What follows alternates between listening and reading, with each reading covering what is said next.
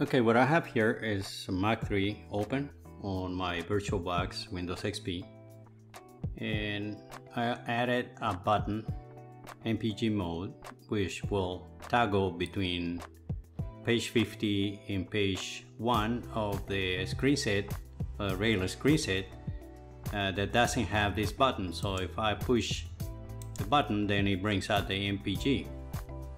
Why? Is because I had a viewer that asked me the question, and if it was possible to somehow bring out the MPG mode without using the keyboard if he's got a touchscreen monitor that he wants to use and he doesn't want to, have the monitor also bringing out the MPG. So I just decided to do a quick video here, kind of tutorial, how you can do this and add it to your screen set on Mach 3. And to do that, you just have to open the Mach editor and open up your regular set that you have, and then you can add with this window here, add a button. Once you do that, it adds the little button right here, and you can change the label as whatever you want to put on it. But the important thing here is that the function, you have to select it, double clicking on it, and let's see. Oh, I had to select the button first. There you go.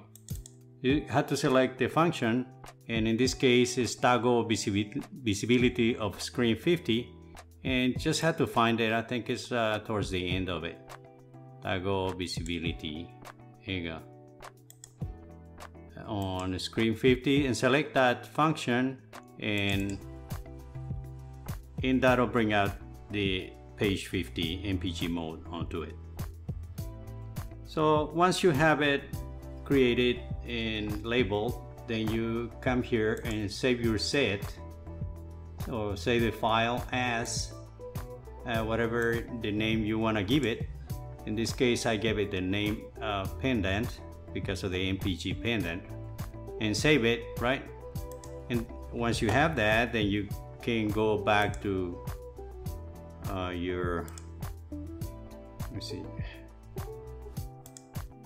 then you can back to your Mach 3 screen, and view, you load the screens, and you find it here, whatever set you already saved the name onto it, right? So once you have it, then it'll be ready to be used. Now if you have a touchscreen, it's nice to have big buttons on it, and using the Mach screen editor, I'm using in this case version 1.72a, and you can just find it on Google and download it, and then you can start modifying your buttons or whatever you want to put on them. If you watch some of my previous videos, there's one video that I modify all the buttons for a saw controls, right? The table saw or cabinet saw controls, and it's kind of very easy to do once you get the hang of it, and it's nothing to it, I think.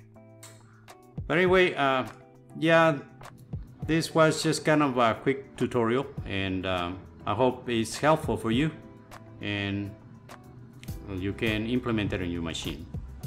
All right, see you next time. Thanks for watching.